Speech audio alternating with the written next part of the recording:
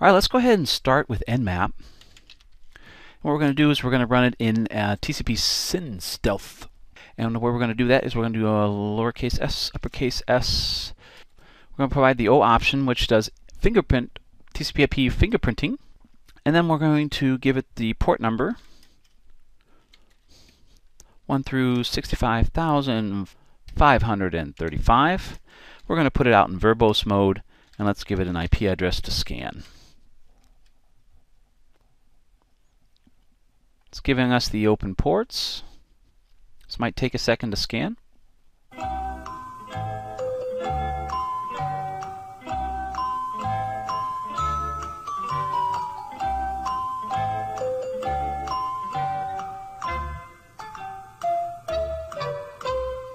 Great. Now, as you saw here, we had one IP address scanned. And you can see all of the open ports that we have and the services that are running on that machine. You can see here it actually has Nessus on it as well. QuickBooks looks like, something like that. So anyhow, what we have is some good info to start with anyhow. So what we're going to do though is we're going to run kind of the same test again, but this time we're going to output it to a file so we can then use it with Amap.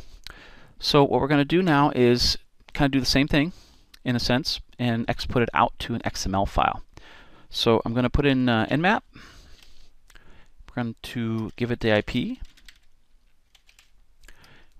We're going to also put it in the -s upper with a operating system detection.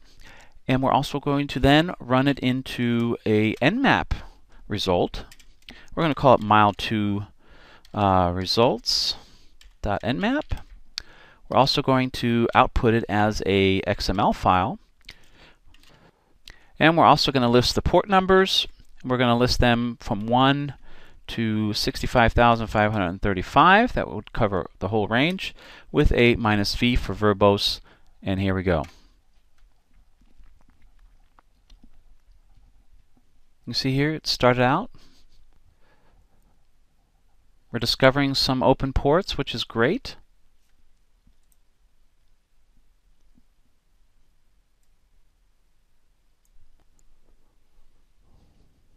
Awesome. Now you see here we have one host that we had up and running, and we have a few of the ports available. You can see here, as well as some of the services that it identified. Awesome. So now what we're going to do is we're going to take that and we're going to bring it into Amap so you see how Amap looks and see how that runs. So what we're going to do is just use Amap.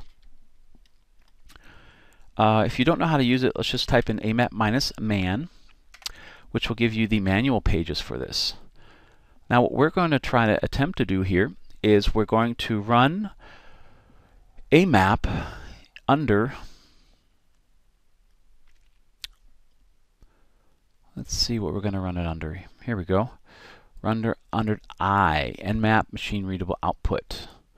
There we go. We're going to utilize that, and we're then going to output it into a file to make it then readable. Well, so let's go ahead and run that in.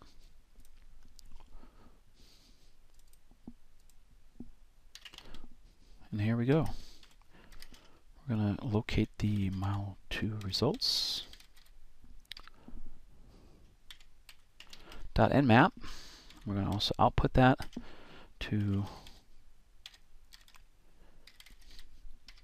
mile2 results.amap. Awesome. And here we go. We're getting some good results.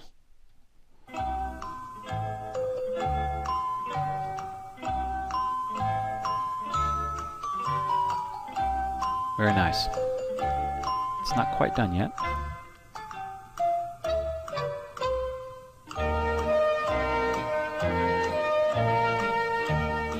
Now you could then go in and do a full analysis and so forth of the results. Now another thing we can utilize though with utilizing Amap as an output is we can utilize the Open Protocol Resource Project. And this allows us to get some additional service information per port. And then you can search for information in regards to port numbers, for instance.